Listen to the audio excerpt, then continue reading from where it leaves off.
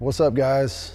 It's that time of the year, deer season right around the corner, and I'm going to show you my 2023 bow setup. So I've been using these Mathews bows for, gosh, almost the last 2 decades, and obviously a lot has changed, but I can remember back 10 years ago shooting a Mathews thinking there's no way they can get any better, and then every year, you know, they continue to make these kind of micro, macro adjustments depending on the year, and seem to be smoother, faster, a little more forgiving, and just all around more efficient. I have no idea how they do it. Shooting one 10 years ago to shooting one now is a huge difference, and keep getting better every year. So this particular model is the Phase 4, which I love. It's a little bit longer than some of the models I've had in the past, but I feel like for me it just balances really well, and honestly the extra length I don't mind at all, and I haven't noticed in ground blinds, tree stands, any situation I've been in where that's been a problem. One thing that Mathews has always done well is you've got a few different options of quivers. This year I'm trying out this quiver in this kind of different configuration for the first time, but you know, pretty much any way you like to hold your arrows on a bow, Mathews has a way for you to do that.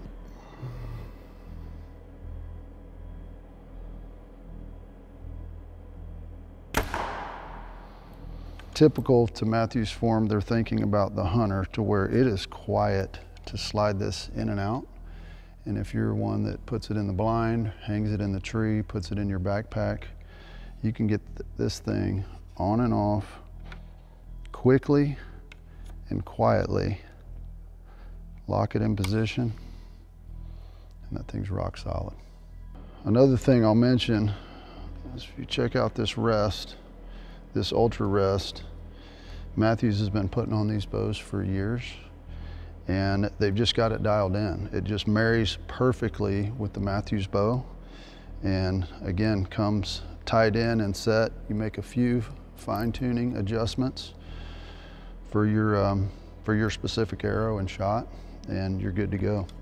If you can see, it is a drop away rest, so it's going to start in this position, and what I do when I put it in the tree is I'll take this and I'll pop it up, and you're good to go. This is quiet, it can't escape because of this top bar, and what's really cool, if you haven't seen these, is that when I release that arrow, this rest falls out of the way before the arrow clears it. So there's zero interference, and you're getting the purest flight that you can get. So let's try it out.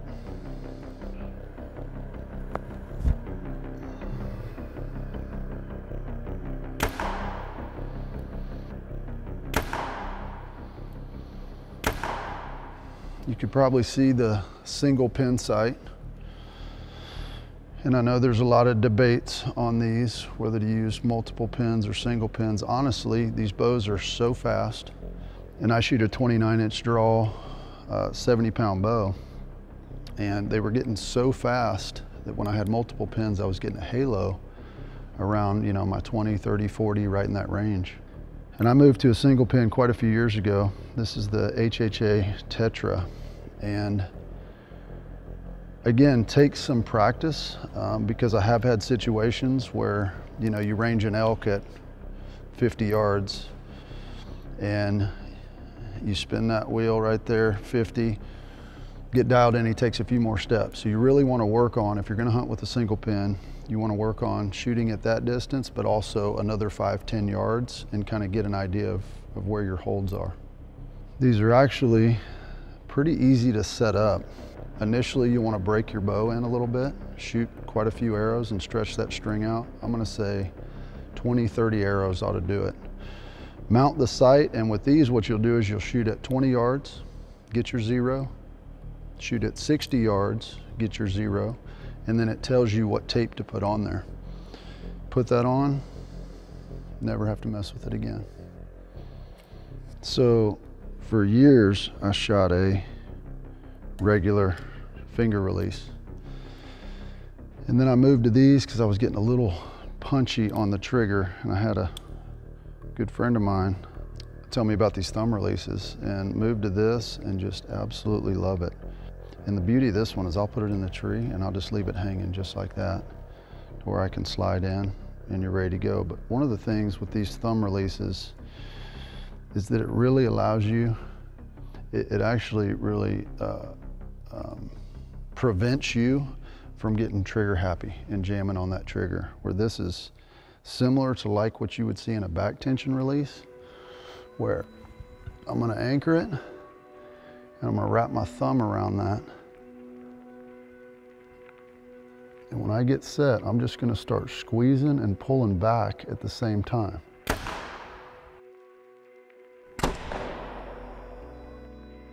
And the best shot is when it surprises you when it goes off. So if you've never done it, take a release, any release, could be a finger release, thumb release, hook it up, draw back, and let somebody else squeeze the trigger. And it's a totally different feeling than when we shoot, but that'll show you kind of the difference in what it's supposed to feel like when it's a total surprise versus those of us like myself with the trigger that would get trigger happy and jam at that. So I'm gonna show you again. I'll take this Scott thumb release, put it on the loop, good to go. Another thing that Mathews does really well, again, is just making their stuff pretty adaptable to every shooter. And the stabilizer is a great example. If you can see here that we can now take a stabilizer, and if you're the fan of a short one and it balances out perfect for you, you can loosen a set screw, slide this in, and lock it into whatever position you want. So I typically like a longer stabilizer, but again, this gives you the option to not have to buy multiple stabilizers to find out what you like, but throw that one in and put it at whatever length you want.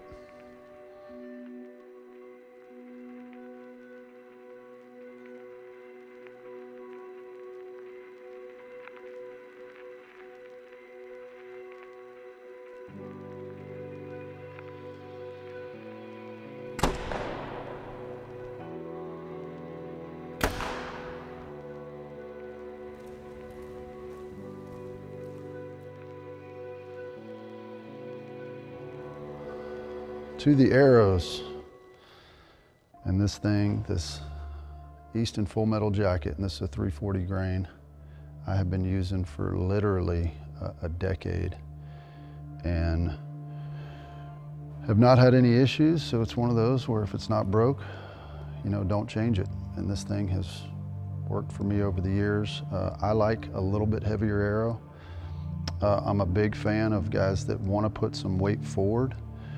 And then also use a heavier broadhead. So this would be the equivalent of a 125 grain broadhead. So I've got a 125 field tip. And I just think, again, these bows are so fast now that if you can throw a little heavier, a little extra weight downrange, you're just gonna have more kinetic energy. And you're not necessarily gonna lose a lot of distance, especially with the single pin sight, because when I tape that, it is set for this weight. And you're good up to, you know, whatever you're comfortable shooting at. But again, you're just throwing a little more weight downrange to get some more energy and really be able to do more damage on whatever game you're hunting. One of the things that makes this Phase 4 so smooth and quiet is what looks like to be 4 limbs. You got 2 on the top, 2 on the bottom, is actually 8. And these are individual limbs split by a dampener, which no clue how they thought of that or why, but in shooting it, you can tell the difference on just how quiet and smooth and how little vibration comes through this bow.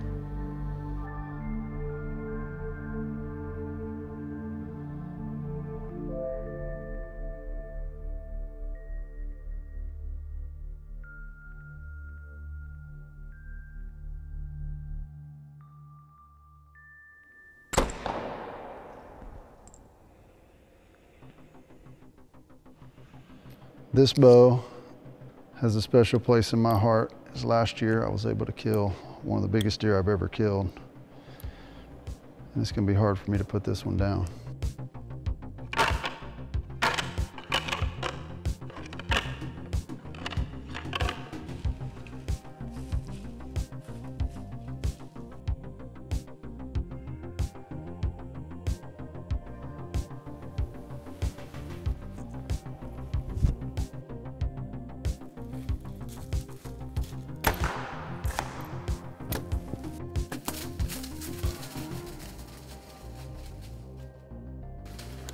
Oh my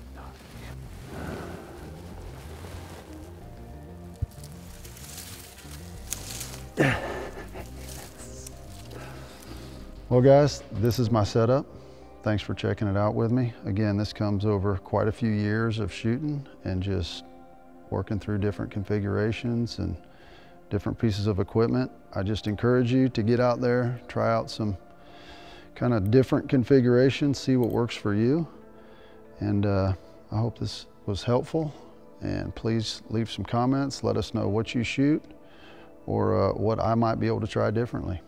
I'm always up for some new suggestions.